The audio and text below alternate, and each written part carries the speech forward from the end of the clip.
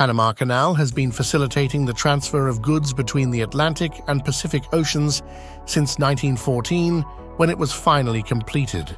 The Panama Canal is a monument showcasing the human mind's intelligence by decreasing transit time and playing a key role in global trade and transportation for more than a century.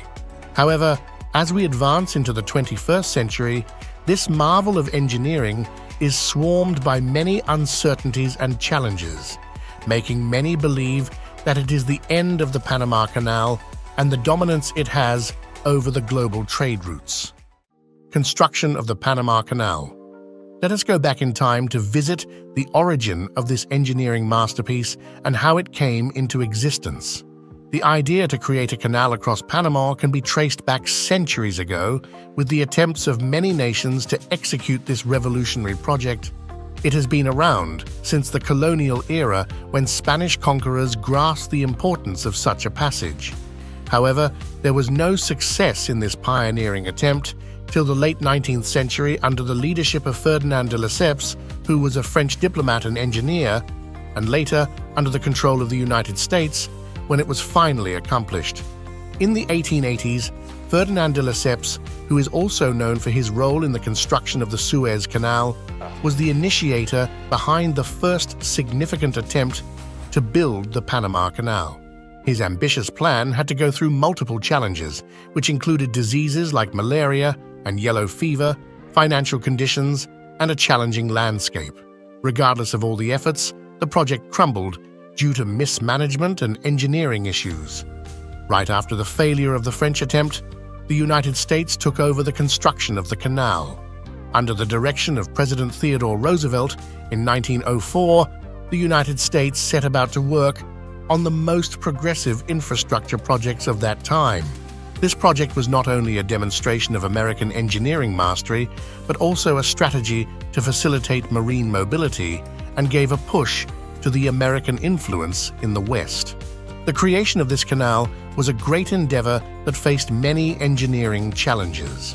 The route of the passageway passed through dense rainforests, swamps, and mountains, which required extensive digging and heavy machinery. To deal with the naturally occurring problems, the crew decided on innovative strategies like steam shovels, a system of locks that raised and lowered the ship to the different elevations of the 50-mile-long passageway. The most notable challenge was to control the threat of tropical diseases like malaria and yellow fever, because it was affecting the workforce. It was under the direction of Chief Sanitary Officer Dr. William C. Gorgas that the situation was dealt with promptly. He introduced aggressive measures which included improvement of better sanitary practices and complete eradication of mosquito breeding grounds. As a result of these efforts, the workers' health and well-being was secured, which contributed to the successful completion of this project. Regardless of all these obstacles, the Panama Canal was formally opened up to coastal traffic on August 15, 1914, marking a historic moment for human achievements. The construction of the canal revolutionized the coastal trade and reshaped the economic landscape of the world, as it provided the container ships traveling between the Atlantic and Pacific Oceans with an important shortcut for better water mobility of goods, operation, and expansion. For years, the Panama Canal has been under the control of the United States, as it handled all its maintenance and operations in order for it to keep running smoothly and efficiently. But as time passed and global trade evolved, the ships and containers passing the canal grew larger. This highlighted the need to expand the canal to accommodate all vessels. In 2007, the Panama Canal embarked on the journey of a historic expansion project to provide accommodation for large ships. Also known as the Third Set of Locks Project, this project aimed to widen existing passageways and build new locks to accommodate new Panamax vessels, which were way bigger than the Panamax ships. This project involved the construction of locks on the Atlantic and Pacific sides of the canal.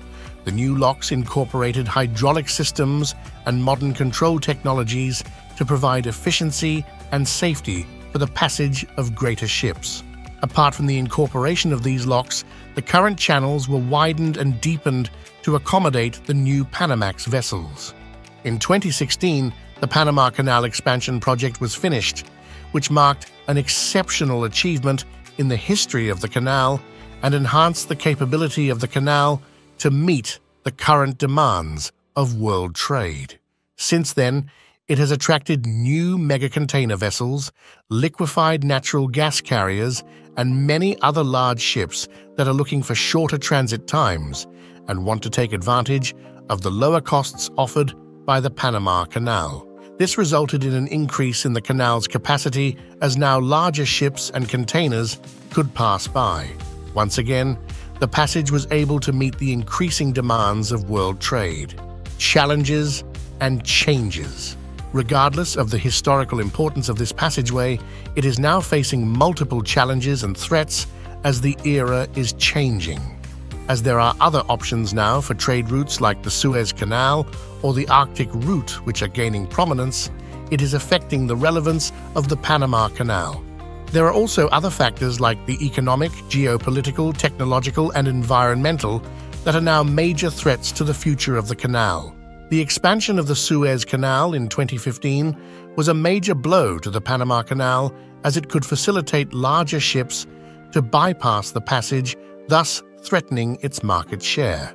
If we focus on the geopolitical side, then political issues around the globe can also impact the flow of goods and the use of canal. As it is a checkpoint for global trade, it is also affected by geopolitical disruptions. Increased tension between major political powers or some regional conflicts can affect the canal's functions and raise security issues. Panama Canal's operations have raised environmental concerns, mainly the impact it has on the surrounding ecosystem. Since the canal's construction a century ago, its further expansion has led to deforestation, changes in water flow, loss of habitat, and affected the biota of the region. As a result of these rising concerns, the Panama Canal Authority, ACP, has introduced measures to promote sustainability and reduce the impact on the environment. These include the development of eco-friendly navigation mechanisms, reforestation efforts, and conservation of water. The advancement of technology is promoting crucial changes in the maritime industry as it is providing challenges and opportunities for the Panama Canal. All these technological innovations offer the opportunity to enhance efficiency, improve the transit time, and overall reduce the functioning costs for vessels moving through the canal. However, to stay updated with these technological updates, constant investment in workforce training, equipment, and infrastructure is required. The Panama Canal Authority should remain steadfast in adapting to new technologies while ensuring that canal operations are reliable, safe, and secure. The end of an era. As we step into an era that is at the peak of globalization and technological advancement, the Panama Canal is on the verge of the most crucial crossroads in its history. Logistics are no longer what existed at the time of the canal's creation. Digitalization in logistics and autonomous vessels are game changers as they are reshaping the conventional ways of global shipping and putting a question mark on the canal's prior dominance. Not only that, but with the development of substitute modes of transportation and a decrease in traditional trade routes, it seems like an end for the Panama Canal. Conclusion. Even though the Panama Canal was a crucial part of global trade for more than a century, its future is now uncertain. As the requirements of the water trade are evolving, Panama Canal must adapt and evolve to meet these needs while also ensuring environmental responsibility and sustainability. To reduce these challenges, it requires collaboration among stakeholders and adaptive administration. Is the Panama Canal finally coming to its end, or is it just another hiccup before it bounces back to its original glory? Only time can answer this question. No matter what happens, the legacy surrounding the Panama Canal will live through for many generations to come.